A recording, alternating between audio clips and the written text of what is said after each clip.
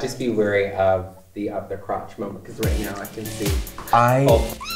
There was a lot of crotch the other day. I love that your whole bald.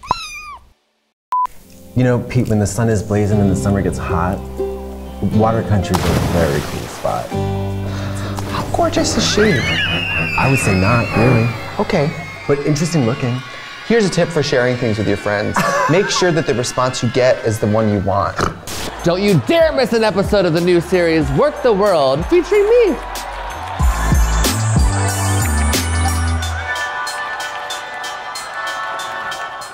Hi, I'm the drag queen lash growth serum, Latrice, Trixie Mattel.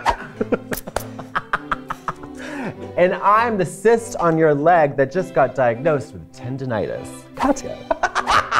And welcome to the show where we talk about whatever we want. Because it's our show. Not yours. Impose.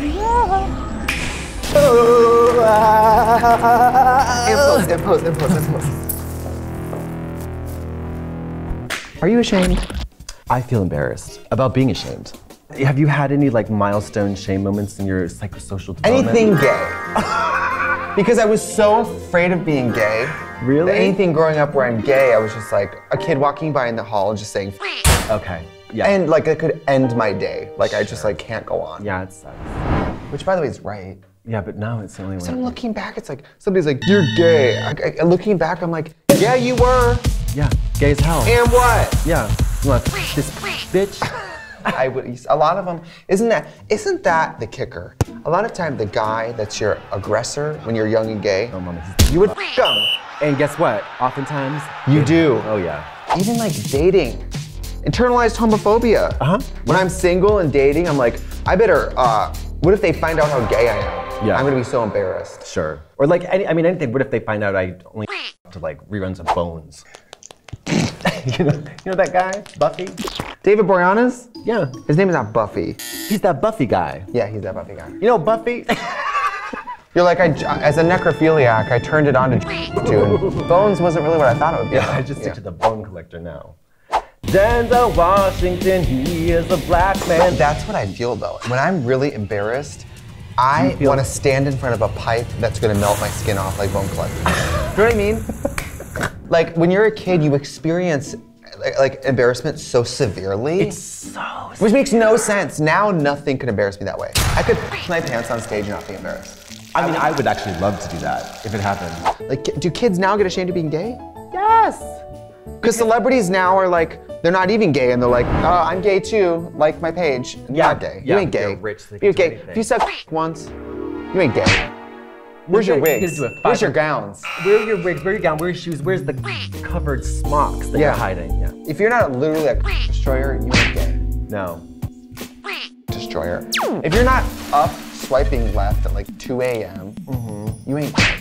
If you haven't ever watched 7 seasons of a TV show for one gay kiss, you're not gay.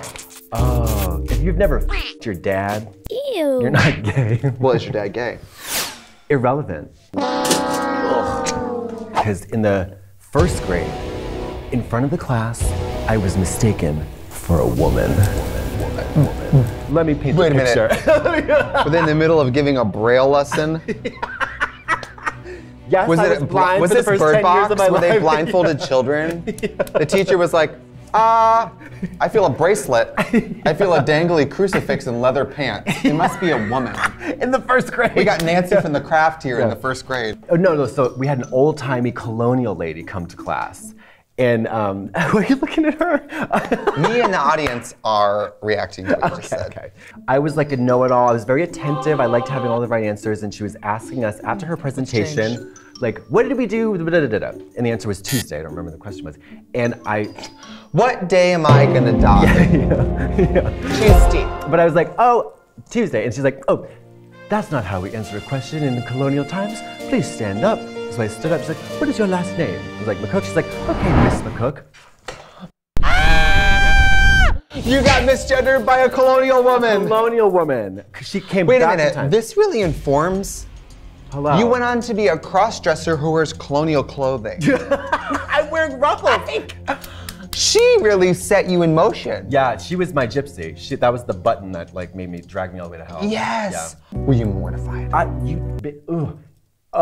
It was like. What did the physical sensation feel astral like? projection. I swear to God, I went above my body and looked down and then said, huh. I'm balding already. Yeah.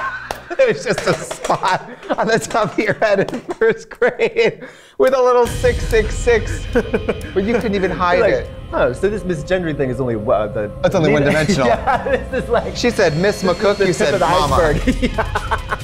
That's Madam McCook to you, bitch. Listen. I quit baseball because I was like, these are all straight kids. They're gonna make fun of me. I'm gonna be ashamed of myself running around the field. But I wasn't gay, because when you think of us as gay now, we're gay, fancy people. Yeah. So you think of us as like confident, nice hair. Cultured. But like when you're a gay kid, you're not cool or confident. No. You're just like sitting with the girls, Yeah. telling them you're not gay. When they know you are. They do. And you're like, I'm not gay. I'm bisexual. What does it matter? Yeah. Everybody, we used to call that bi now, gay later. Oh yeah. When you're like in 10th grade and you're like, I'm bi. Like Yeah. Frosted Tips, Abercrombie, like, like if you're tanning and you're wearing a sticker while you tan so that you have a Playboy bunny tanned into your hip, you're not bi, okay? You're not bi. And you haven't been bi. Like, that's not bi behavior. That's like too gay even to be gay. Yeah. Because when you're young, you're afraid of being gay in front of straight people. Yeah. And then when you get older and you start dating, you're afraid of being too gay for gay people even. Gay guys don't even like gay guys anymore. No. Have you? So I can't be gay. And then once you start dating, you slowly pull back your G.I. Joe mask to reveal Barbie. Or Harvey Firestein or whatever. Yes! Yeah. Barbie, I wish. Yeah. Joel Schumacher. Joel Schumacher. I don't know who that is. I just said it. That's the Batman. It's like random Batman of me Forever to just say it. Oh, he's gay. He is? Yes, he is. Was he an actor? No, he's a director. Oh.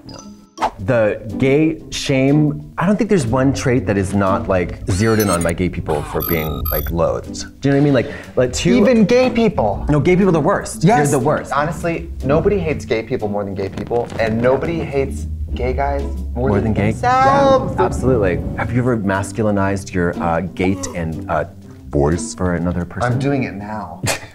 But I remember like dating and being like, I'm definitely gonna wear a button shirt and probably a hat and probably not say that I'm a drag queen right away. And liking drag was like my biggest shame at first. Yeah. I was like, I love it, but I hate that I love it. If I was like dating somebody who didn't know, I would never bring it up. But on the other side, like with legs like these, how could I deprive people? I go all the way up. Kick that shame out of your life. So how did you get rid of the shame of being a drag queen? Get rich. Rich. Oh, I love to chitter chatter in school. No one would talk to me, but I love to talk. You were ashamed of being a chatterbox? No, but I would like talk in class, but then if I got reprimanded, I was mortified. It's like, I was talking. Oh, I was ashamed of, I hated having a hairy ass. Oh! In elementary school? Yeah, 3rd grade, like ass like a shag rug. But no, like I hated that. Like I hated when puberty happened and body hair came in, I was like, no ma'am. I was not featuring it. And it was like a body shame thing. I hated it. Well, if you had had that in 1st grade, you wouldn't have got misgendered. That's true. But you would have stood up on your desk and pulled out your hairy ass and be like, how about this, colonial woman? Does this look like a girl? And she would have pulled out her ass that was hairy and been like, yes, you're a woman. When you're a young gay, it's just a 24-hour clock of trying to ignore how ashamed you are of yourself. Yeah. What can I do to forget how ashamed I am of everything about me? The way I talk, the way I walk. Oh, the talk. My voice was so on the phone, I would get mistaken for a girl all the time. Mom. Now, when I try to do that, it doesn't work. Bummer. By the time you hit a point in life where you're trying to sound like a woman on the phone, could make some money out of it. Yeah. What about this? Show me your nails. What? What do you mean? Show me your nails? Do you remember in elementary school when it'd be like, hey, Brian, show me your nails. And if you're a straight guy, you go like this. And if you're a gay guy, you go. And they would say that's gay. Of course, I had acrylics and I would go. You're like, yeah. What of it? Yeah. But like, even that, getting caught in any sort of like gay trickery. It's scary. That's ashamed. That's ashamed.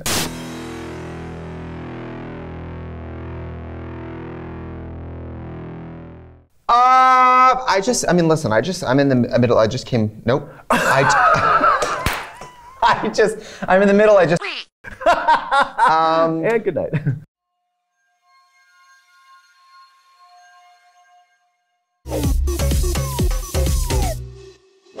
Oh, we're gonna turn the party, Mama. Look at you. Want to see some? Bet if we walk in front of this window, they'll lose their. Throngs. Oh, look, they're not responding. She's not responding to the bee. No one cares.